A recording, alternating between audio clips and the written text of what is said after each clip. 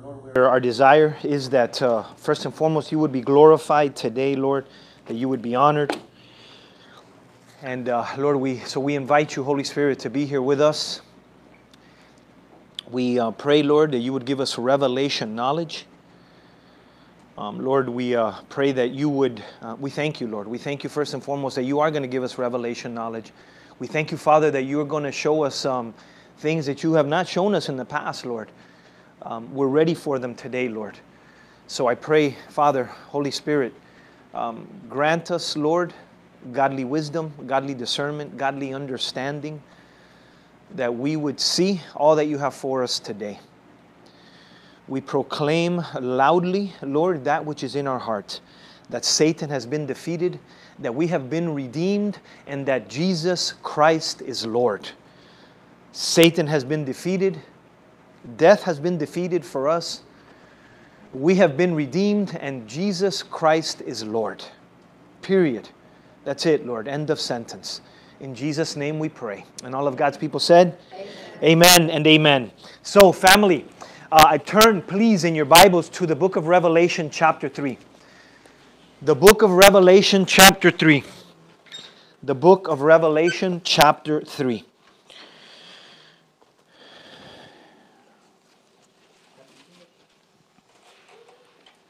We are going to pick up in verse 14.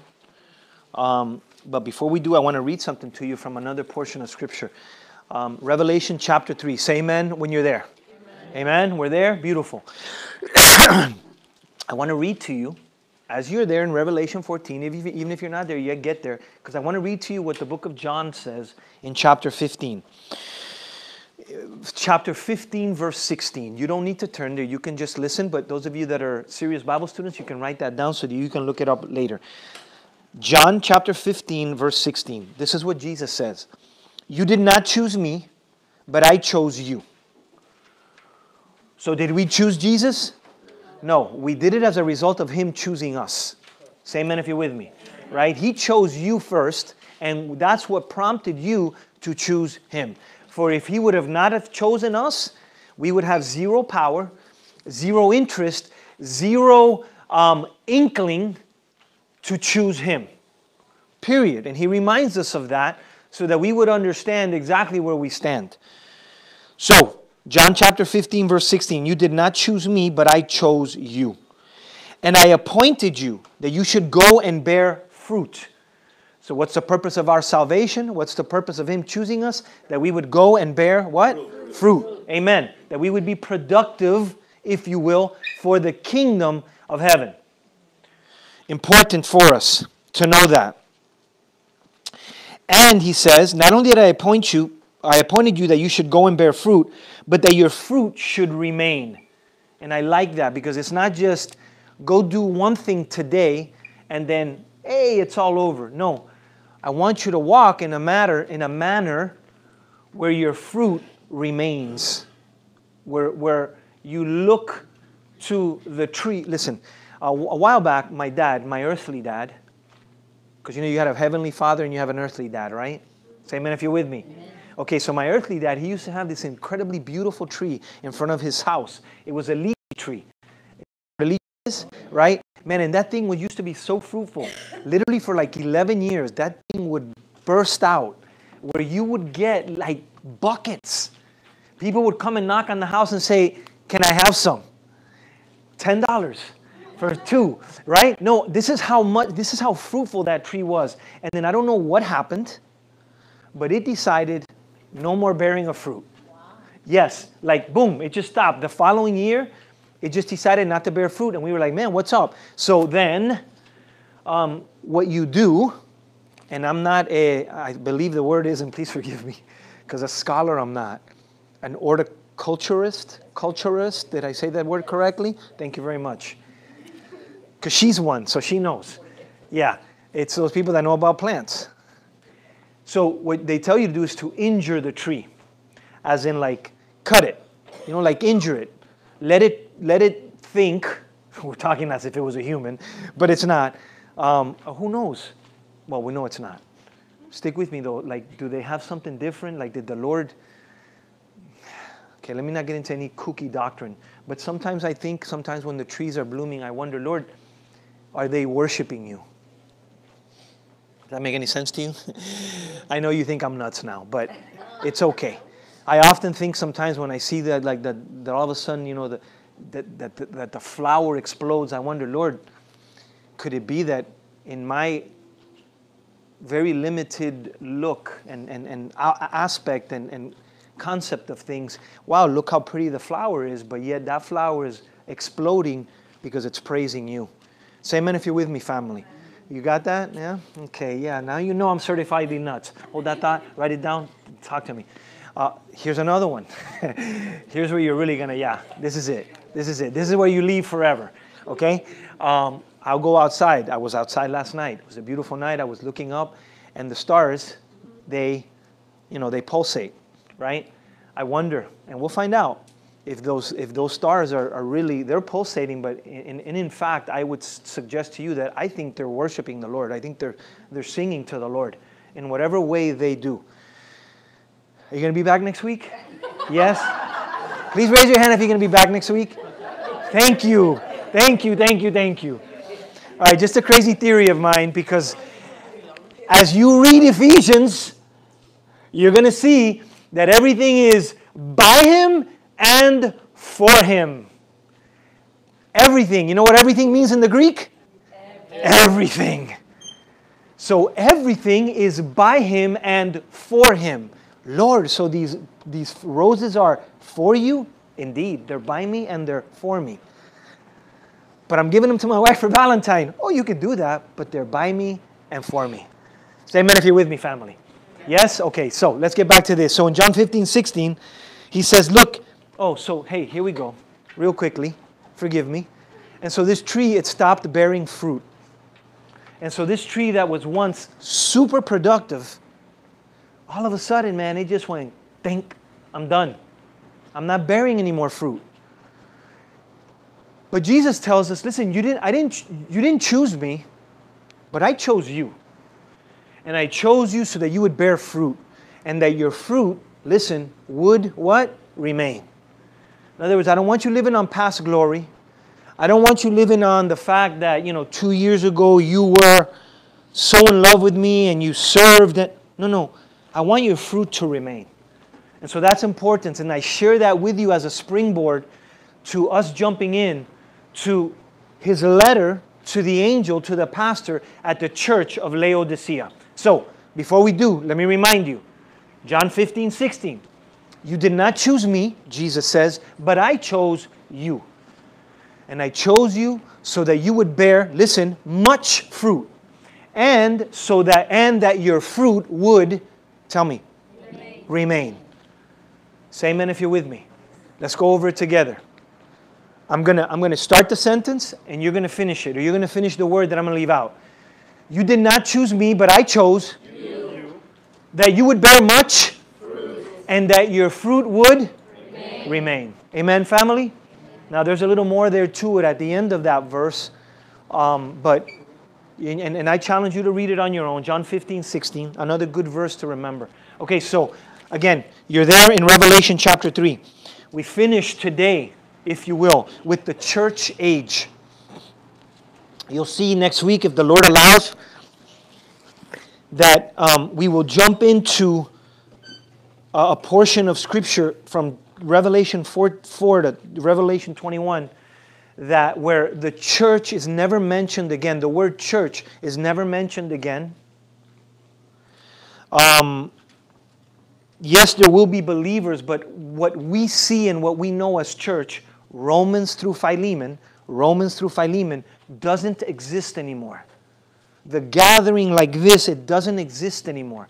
Now, there might be pockets here and there during that time, but the church age, what we know as the church age, it doesn't exist anymore.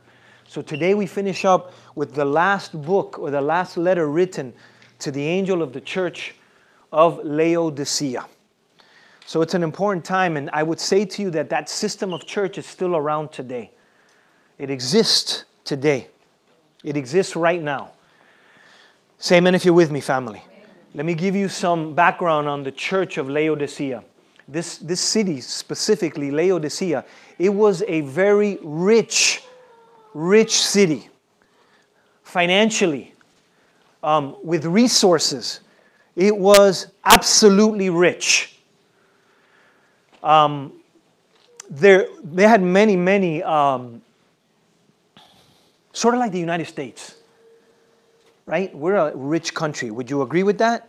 We have need of nothing, man. We have everything here. As a matter of fact, if the whole world shut itself off from us, we would still be able to function.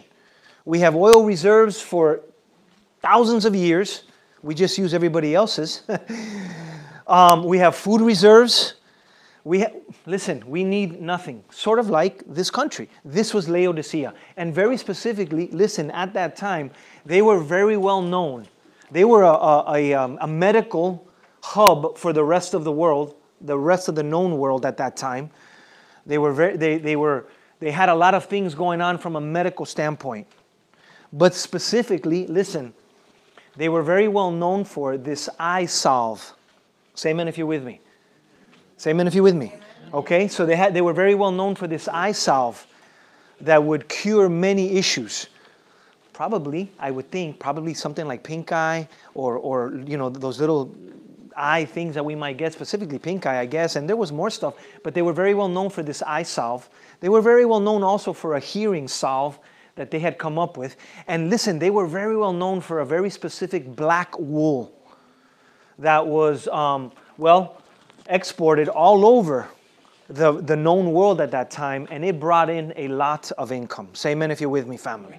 Okay? So this was a rich city. As a matter of fact, and I don't know the date, because really I don't get too involved with history specifics. I don't care less. This is what I want to spend my time with. Say amen if you're with me, right? So I couldn't give you the date specifically. You can certainly look it up. They suffered a massive earthquake there in Laodicea, and they needed no help from anybody. In other words, they had the resources financially to rebuild that whole city within, months. That whole city was up and running again. Usually at that time, if some city would suffer something like that, they would need the help of the other providences because, nobody had what they had. Man, they rebuilt that thing in 2 seconds because they had the resources.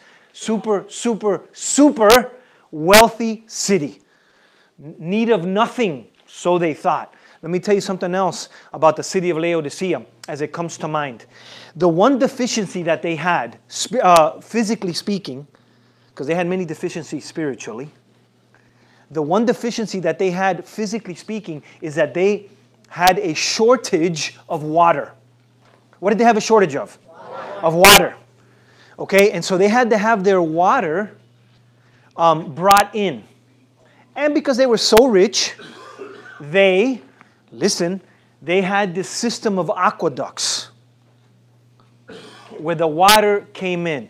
This made them very susceptible to any type of attack because all that the other army had to do would be what? Surround the city, and they had no what? Water. So they were very, they compromised a lot with certain issues, and they were very lenient because we don't want anything happening. So they were kind of like in that note. So listen, this is what they had. They had water coming in from two very big cities. They had cold water, or what started out as cold water, from the city of Colossae. Can you say Colossae? That's a kooky word, but yeah, that's it. That's the book of Colossians.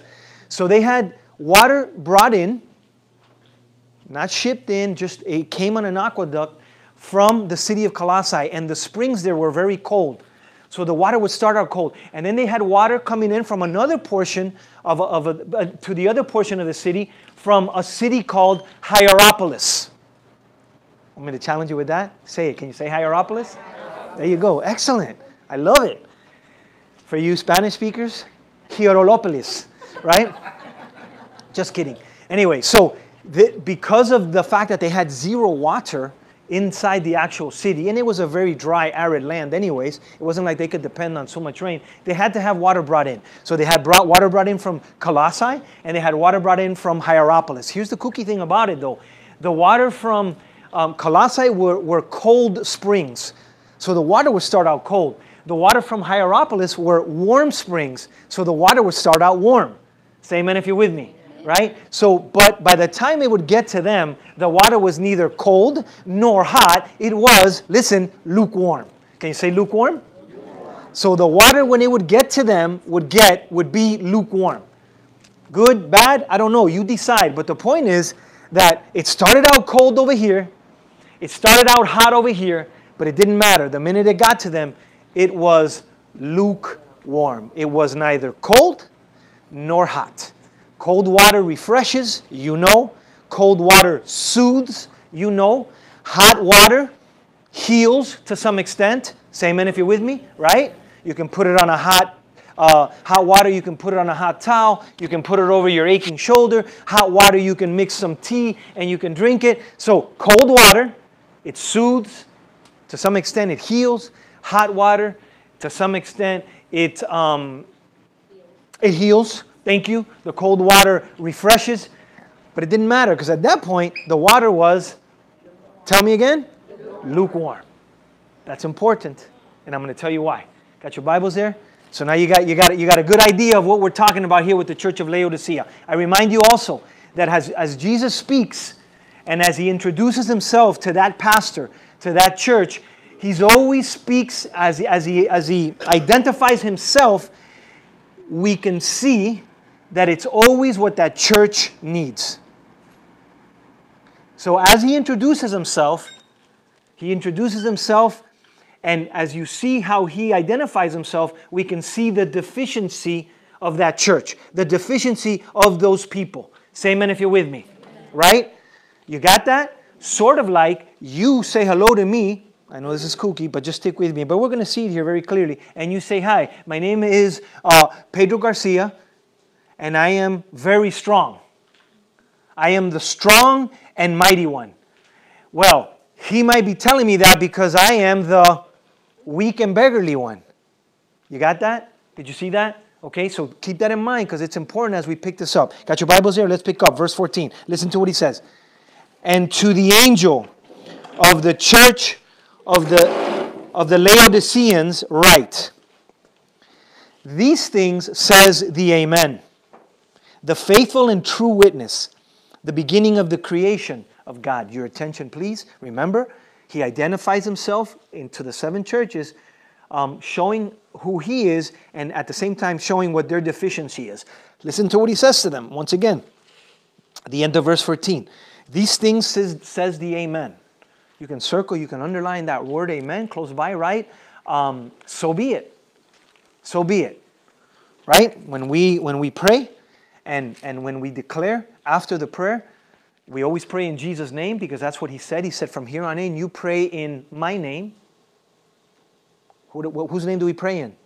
Jesus. He made that, by the way. He said that. We're going to read that in the book of John in Wednesday nights as we go through it. He said, you pray now in my name. This wasn't some cool little thing that we picked up. No, he said, you pray in my name now. And so we pray in his name. And then when we ratify that prayer by saying, what? The word Amen. So be it. So he says, hey, the one who's speaking to you is the one. Notice how he identifies himself. The faithful and true witness. See, he lets them know because the church of Laodicea, I remind you that these people are saved. There's no controversy there whether they're going to heaven or not. But they were not faithful and they certainly weren't true. They were unfaithful and they were not true, despite the fact that they were saved. Do you know anybody like that? Look in the mirror. Because you and I have been there at some point. We've been that. Unfaithful and not true. Oh, but I'm saved. I know. So am I. But I've been unfaithful and not true. And he speaks to them. Listen, the one who speaks to you is the faithful one and the true one. The true witness. The beginning of the creation of God. Listen to verse 15. I know your works, he says. I know what you're all about. That you are neither, oh, here we go, cold nor hot. I could wish that you were cold or hot. So he says to them, look, you are, Church of Laodicea, walking in a spirit of lukewarmness. You're neither cold, and you're not hot. You're not refreshing. You're not healing. You're not anything. You're just lukewarm. Notice what it says. Stick with me here. Verse 15, I know your works, that you are neither cold nor hot. I could wish that you were cold or hot. So then, verse 16, because you are lukewarm and neither cold nor hot, I will vomit you out of my mouth. Your attention, please. I don't want you to get confused here. Please don't. Please don't. But I want you to get the idea. He's not revoking his salvation. That can't happen. Amen? If you are truly saved, then you are truly saved. You've been sealed with the Holy Spirit of God. The book of Colossians tells us. And that's not something that he revokes. If you are, then you are. And if you're not, well, then you're not. But the most important thing for us is that we are. And so therefore we, what? Are. Amen? It can't be taken away from us. So he's not speaking about salvation. He's making the very, very clear indication. Listen, you have lost your usefulness to me. You remember John chapter 15, 16? You did not choose me, but I chose you, that you would go and bear much, and that your fruit should, and that your fruit should remain. So that's what he's telling them. He's saying, listen, you didn't choose me, I chose you. In the process, you're not going to face the judgment that the whole world is going to face. You're not going to face eternal damnation. But let's be clear about something. I chose you so that you would bear fruit, much fruit, and that your fruit should remain. And here he's telling the church of Laodicea, listen, you're neither cold nor hot, man. Cold water is good for something. Hot water is good for something. Lukewarm water is good for practically nothing. And you get the picture, right? You've taken a drink of water, maybe not the women so much, but I know the men, or maybe some of you trucker girls have done this. You take a sip and it's like, pfft. Any of you trucker girls have done that? No, don't raise your hand. Don't raise your hand. How'd I know? But, as guys, we've all done that. And so what he's making the point is, man, he's going to grab a cup of water, or you are, and this is going to be nice and cold, and it's not. What's our tendency? We want to, it's no good. Or we want the hot coffee, and we get it, and maybe it's been sitting there for a while, and it's now lukewarm, and it's what? Ugh, right? Say amen if you're with me. You want to just toss it out. And this is the implication that he's saying. This is the implication that he's giving them. Look, you're neither cold nor hot. Remember that it's not about it's about being useful for the kingdom. It's about bearing much fruit and having that fruit remain. And he's saying to them, you're useless in a sense. You're neither cold nor hot. Because you're lukewarm, then I'm going to spit you. And he says a very, very strong word there. Even in the Greek, even in the Hebrew, I'm going to vomit you out of my mouth. And again, it's not about salvation. The implication is, dude, you have zero relevance when it comes to the kingdom of God. Let me tell you one of my prayers. One of the things that I always pray. And it's funny because this seems to stir from my soul, from my spirit, when I'm closest to Him. Did you get that? Say amen if you're with me. Right? And you know what I'm talking about. Sometimes we're very close, sometimes we're a little distant. It happens. This prayer seems to bubble, if you will, when I'm closest to Him. And this is what it is. Lord, I want to be relevant for your kingdom. I want to be a factor for your kingdom. Say amen if you're with me, family. That's my prayer. When I'm walking, when I'm a little distracted, that's not what my prayer is at all. But when I'm completely focused, which is happening more and more, thank God, my prayer is, Lord, I want to be relevant for your kingdom. I want to be a factor for your kingdom, Lord. I guess you could possibly say that I would like to be either hot or cold. Amen? Whatever the situation calls for, because sometimes the situation calls for cold, sometimes the situation calls for hot, right? Because we can look at it in the physical, but he's not talking about the physical. He's talking about the spiritual. So it all depends on what the situation calls for. Sometimes the situation calls for healing words. Sometimes the situation calls for refreshing words. Cold, hot. Listen, fill in the blank. Even now, your mind is being flooded with illustrations of cold and hot. In the spiritual. Amen? Not in the physical. In the spiritual.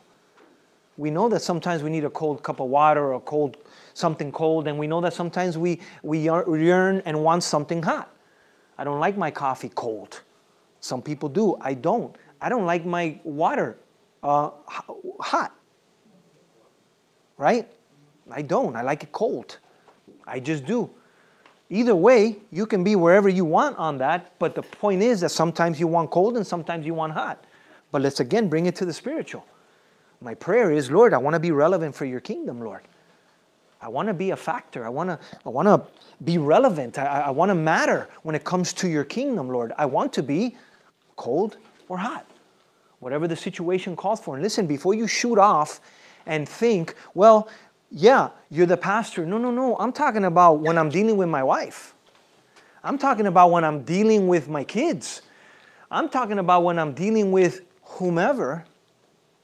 I want to be relevant for the kingdom of God. I want to be either cold or hot. What I don't want to be is useless and be lukewarm. And have the Lord in his mind, in his heart, say, you're neither one, so I'm going to spit you out of my mouth. It's going to be water on the floor. It never went in and soothed, and never went in and healed. It just gets puked back on the floor. Say amen if you're with me, family. Amen. So please keep that in mind, that the goal is, if you will, again, he's already speaking to believers. It's not about salvation. He's speaking to be relevant when it comes to the kingdom of God. To be either cold or hot. And this is what he tells them. Hey, church at Laodicea, you're neither cold nor you're hot. And they knew exactly what they would be talking about. When that pastor stood up and read that letter to the church, they knew exactly what he was talking about. You remember that city, they depended on water coming in. Water from Colossae, water from Hierapolis. Hot water came from this side because it was hot springs. Cold water came from this side because it was cold springs. But either way, it got to them lukewarm. And they had no ability to make it cold. I think they had the ability to make it hot, of course. But they knew exactly what he was talking about, or the illustration. When that pastor read, they were like, I get it. We get lukewarm water here. Got your Bibles there? Let's continue. Let's read verse 15 again. I know your works, he says. You're neither cold nor hot. I could wish that you were cold or hot. So then, because you are lukewarm and neither cold nor hot, I will vomit you out of my mouth. Here we go, verse 17. Because you say, I am rich. Were they rich? Yes. Were they rich? Yes. In the physical, right? Because that's how these people function. That's how you and I function. Unless we make the concerted effort to think in the spiritual, we will always defer to the physical. So he's telling them, look, in the physical, this is what you say. I am rich. I have become wealthy. And I have need of nothing. And he tells them, but you don't know that you are wretched. You're miserable. You're poor. You're blind. And you're naked. Encouraging words, huh?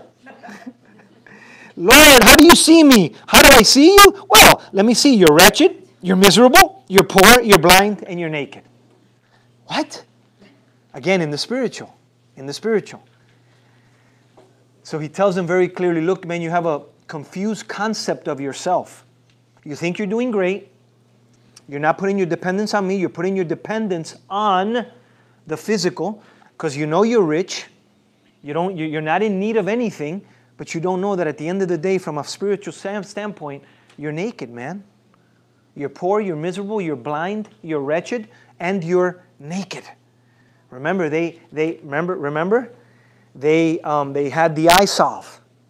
They had the black wool that clothed the whole everybody around them. And he says to them, look, you have this black wool. You're a leader when it comes to Church of Laodicea, Laodiceans, you're a leader when it comes to all the medical aspects, cutting edge. You're a leader when it comes to fine clothing, but wouldn't you know that at the end of the day, you're blind, and listen, you're naked. You're blind and you're naked. You've lost touch. You're focused on things that have no eternal value. Notice what he says to them. Strong words. Verse 18. Listen to what he says to them. I counsel you to buy from me gold refined in the fire, that in fact you may be rich. Remember, are we talking about the physical or are we talking about the spiritual? Okay. What are we talking about? The what? The spiritual. The Laodiceans were dealing in the physical. He tells them, look, I'm dealing in the spiritual. I want to remind you that he says to them, buy from me gold. Your attention, please. Your attention, please. Remember that the believer is going to go through a judgment. Is the believer going to go through a judgment? Yes, not of your sins. That's been taken care of. Our judgment, it's called the Bema seat of Christ, where you and I will receive our crowns, our rewards for the deeds done here in the body. Remember that? And he says there, Paul does, he says, there's going to be a fire. I don't think there's going to be a literal fire, family, but there's going to be a fire, and that fire is going to burn. And the wood, the hay, and the stubble, that's going to burn. Your works are going to burn. The wood, the hay, and the stubble. But that which is gold, silver, and precious stones, that's going to stay. Say amen if you're with me. Right? I don't want to confuse anybody, but you are going to stand in a judgment. The judgment seat of Christ, it's called. Your sins have been done away with. You're not going to receive any finger in your face. You're going to receive love, and you're going to receive rewards. As a matter of fact, I'm going to be there cheering for you. Like really. I've told you that all messing around, but I'm dead serious. When they call your name, I'm going to be like, yeah, go Will. Yeah, go Maria. Yeah, go Alex. And I'm going to be sitting there cheering for you because it's going to be a beautiful time where all of us, we're going to receive our rewards. Some of us will receive more rewards. Some of us will receive less, but we're all going to receive rewards. And the rewards are going to be, listen, that which we did for the Lord, in the Lord, by the Lord, and that which remains is gold, silver, and precious stones. Everything else will burn away. So what does God say to the Laodicean church? Hey, buy from me what? Gold. In other words, come to me for the works. Because at this point, everything is going to burn away, dude. You need to buy some gold, he tells them. You need to buy from me. I counsel you, he says, buy from me the gold, because I know that the day is going to come where you're going to stand before me and you're going to give an account for that which has been entrusted to you. In this particular case, none of you are in Syria right now with bombs exploding everywhere. You that are males and you have children, right now you're not worried about what your kid's going to eat. You that are ladies and females, you're not worried about what your kid's going to eat. Over there, they are. Listen. I've gotten the privilege. The Lord has given me the privilege. It hasn't been in the last couple of years, but I have traveled all through Central America. I've shared this with you before. As a matter of fact, these two brothers have been with me. We've gone on a couple of missions trips together where we've gone to serve at orphanages in Nicaragua. Just think about that for a second. Think about an orphanage. And then think about an orphanage in one of those Central American countries. You talk about a pit. You talk about despair. You talk about big bellies, not because they're fat, but because they're starving. But you're not there, and I'm not there. And so I will give an account for that which has been entrusted to me. What has been entrusted to me? Fat Edward Abraham puts his feet up with the air cranking at whatever degree he wants it. And then he goes to the refrigerator whenever he feels like it. And then if today I feel like eating steak and the budget calls for it, guess what? I'm going to eat. Take a guess. Steak. And I'm not going to think about it twice. Because after all, I have my credit card. And so do you. And so do you. And hey, why don't we get tickets for the Heat game? Sure, let's get tickets for the Heat game. Hey, I need 2 new tires on my fill in the blank. Get the 2 new tires. Should I get the warranty for the 2 new tires? For sure. Get the warranty for the 2 new tires. I need an oil change also. Get the oil change. I got a credit card. What does it matter? Getting my point? Get my point? Yes. To whom much is given, much will be required. And so, don't get down on that. Don't get down on that. Get happy. Because I'm really like being here than over there. Get happy about it, but get serious about it. So he tells them, Church at Laodicea, dude, you're neither cold nor hot. You have everything. You think, you say I'm rich. You are, physically. You say that you can see everything. You don't need anything. You don't. You have it all. But you're blind. You're wretched. You're miserable. And you're naked. Listen, this is what you need to do, he says to them. I counsel you, buy from me gold. Because that's what's not going to burn away. That's what's not going to burn away. I counsel you, verse 18, that you buy from me gold refined in the fire. Really, Lord, why? So that you may be rich. Physically or spiritually? Amen. Spiritually. And listen, what else should we buy from you, Lord? Buy from me white garments. Remember, they were known for their what wool? Black wool. He says to them, no, understand something. Come to me so that I can give you the white garments. So that in fact you would be clothed because you think you're clothed, but you're naked, he says to them. So that you may be clothed. Notice that the shame of your nakedness may not be revealed. And anoint your eyes with eye salve, that you may see. Your attention, please. Remember what they were famous for? Eye salve. Remember what they were famous for? They dressed everybody with their fine wool, and specifically that very shiny black wool that people gave everything for. He says to them, look, I got something much greater for you, something eternal. It's something eternal. I want you to be relevant for my kingdom. Because you did not choose me, but I chose you. That you would go and bear much fruit, and that your fruit should remain. So this is the deal. Come to me. Buy from me, he says. Buy from me.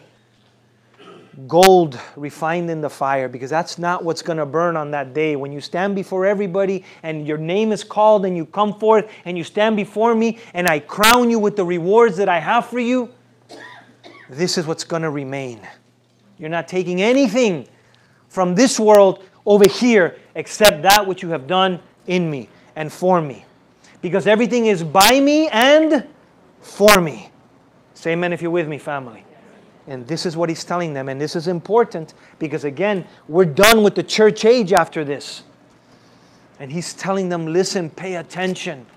For it does mean something. This is for real. It's not a game. It's not a joke. My love for you is not flippant. There's a purpose that I have for your life. This is what I want you to buy from me. Notice what he tells them, verse 19, because he spoke to them very strongly. So he says to them, as many as I love, I rebuke and chasten. Therefore be zealous and repent. So he gives them these very strong words, but he doesn't want them to be discouraged. He reminds them, because I love you, I have to warn you. Because I love you, I have to tell you what's up. Because those who I love, I chasten. I speak too strongly when they're going off on their own. Say amen if you're with me, family. Like any good parent, right? If I see not Adrian. If a parent sees a child that is about to run into the middle of the street, what is he going to do? Or say something, right? If he's got access to him, it's not going to be one of these, Pepito, no cruce la calle, Pepito. Right? I'm not going to scream it, but you can picture it. Pepito, ven para acá. God, grab him by the hair, right? Say amen if you're with me. You know, we've been parents. We know what's up. The kid has he does something wrong and your first reaction is, dude, I'm going to kill you, bro. And this is what God is doing. It isn't one of these, Church of Laodicea, look how cute you guys are. You don't serve me. You're neither hot nor cold. Come on, get on board. No, he doesn't play like that. He says, this is dead serious business, man. And half of you don't even know that your life is ending in 2 weeks. Half of you don't even know that you're not going to make it to fill in the blank there, whatever age you want to. The time is when? Now. Buy from me gold refined in the fire. Buy from me the white garments. Buy from me the eye salve so that, listen, wake up so that you would see. Because the day is coming that you will stand before me. And it's dead serious business. And he reminds him, I'm speaking strong to you. But it's because I love you. It's because I want to deal with the malady that's going on. I'm aggressive with you because I want you cleared from this nonsense. Because you're going to stand before me. It's not a joke to me. It's not a game to me. I'm not playing nice. I'm telling you how it is, because those that I love, I rebuke. Those that I love, I chasten. In other words, I discipline. Sometimes it's with words. Sometimes I got to let you spill out. But whatever it is, I'm going to do it because that's how important you are to me. Say amen if you're with me, family. So this is what he tells them. Let's go. Verse 19, as many as I love, I rebuke and chasten. Therefore be zealous and repent. In other words, get on board. Stop the nonsense. Verse 20, listen to what he tells them. Behold, I stand at the door and I knock. If anyone hears my voice and opens the door, I will come into him and dine with him and he with me. So, get the picture. He's speaking to them and he's saying to them, yet even a further plead, I'm at the door. You heard what I say. Boom, boom, boom. Come on, man. Let me in. Let me in. Let's function together. I stand at the door and I knock. If anyone opens the door and lets me in, we'll dine together. Implication, application, we'll be hanging together. And now you're going to be seen. You're going to be clothed. You're going to be with the gold. You're going to be functioning with the gold that has been refined by fire. This is what's going to transpire. So I'm knocking on the door. Let me in. Could it be that he's knocking on the door of our hearts in certain areas? I don't know. I know this. I know that our hearts, they contain many compartments. Remember, I'm talking in the spiritual now. Let's do away with the physical. The physical is kindergarten. We're already in college. Amen? We're dealing with the spiritual. I have found this, at least in my heart, and my heart is just like your heart because you're a human being like I am. My heart contains many compartments. And some of those compartments, God has free reign. But some of those compartments, it has some doors that I've put up, and he's knocking on them sometimes. Can you let me in here? Can you let me in this door of your, this door, this room that contains your bad temper? I'm just giving you an example because I don't suffer from a bad temper. Anyway, Can I come into this room of insecurity that you have? Can I come in here? Hey, can I come into this room? Let me clean it up for you. Let me come in and just wipe all this down. As a matter of fact, this particular door, I'm going to take the hinges. I'm going to take the door off the hinges so that I can walk in and out as much as I want to this particular room. Say amen if you're with me, family. And so, I can't tell you what doors you have closed possibly. I can't tell you what doors he's knocking on when it comes to you. I know some of the doors that he's knocking on my heart. He just wants to come in and clean that out. You know, again, some doors, man, he's got free reign. He doesn't even need to knock. He just comes in. Some doors he's actually taken off the hinge and it's just like one big corridor and he comes in and out. Some places in my heart, he still has to come and knock. And sometimes I act like I don't hear. You ever done that? You're sitting in your house, ding dong, apaga el televisor, turn off everything. I know who it is. By the way, you're laughing, but we've done this 100 times because I know who it is. I'm not going to tell you who. Or actually, it's not me. Somebody else does this. They're like, turn off the TV. It's the neighbor 2 doors down, man. He's driving me bananas. Act like we're not. Stay still. You ever done that? How stupid is that, right? I'm just joking with you, but I'm actually like frozen. As if he can see. Or they can see, whoever it is.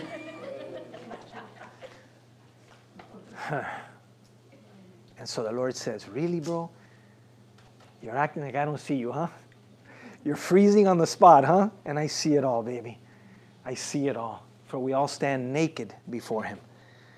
And so I challenge you with that, family, as we close up shop. Let him speak to you about the closed doors that you might have of your heart that he wants to just come and deal with.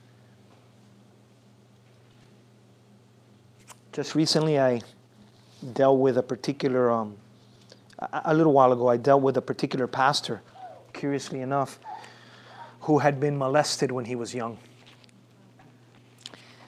And by the way, just so you know, man, that we pray for our kids, you know, on Wednesday night specifically, that our prayer is always for our children, either the big ones or the small ones, that they would be protected from sexual misconduct.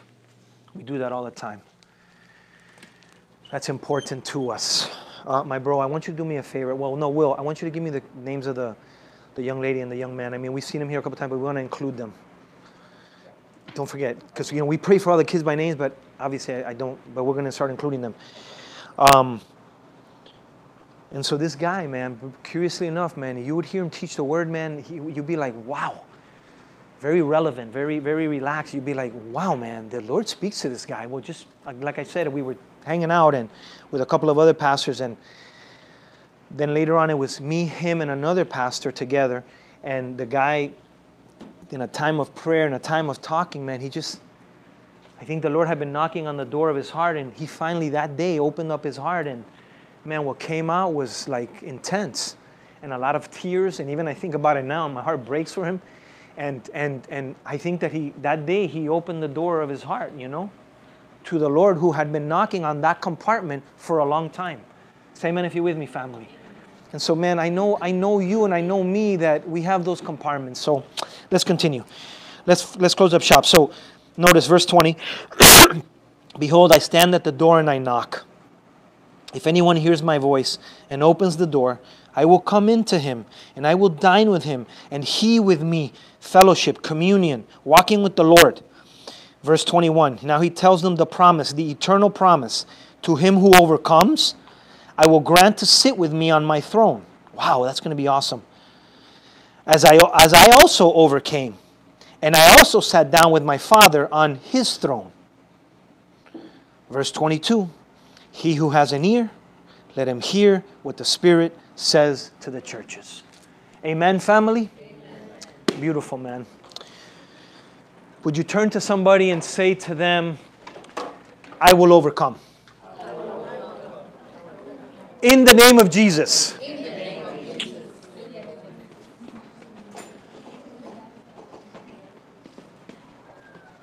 Don't forget that, family, okay? Can we stand, have a point of contact so we can pray as we close up shop today? By the way, funny enough, today, you know, it's a long weekend. I thought, there's going to be nobody there today.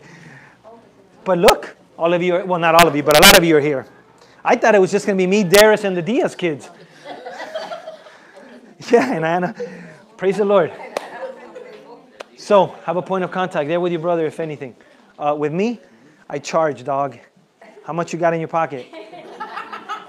Find somebody else. Come here, boy. So. Let's make a circle. The Spirit has just told me let's make a circle. I think we can pull it off. Hey, okay, let's sign off. Hey, those of you that are watching online, I don't know who it is, man, God bless you. The Lord bless you, keep you, shine his face upon you. See you next week if the Lord allows.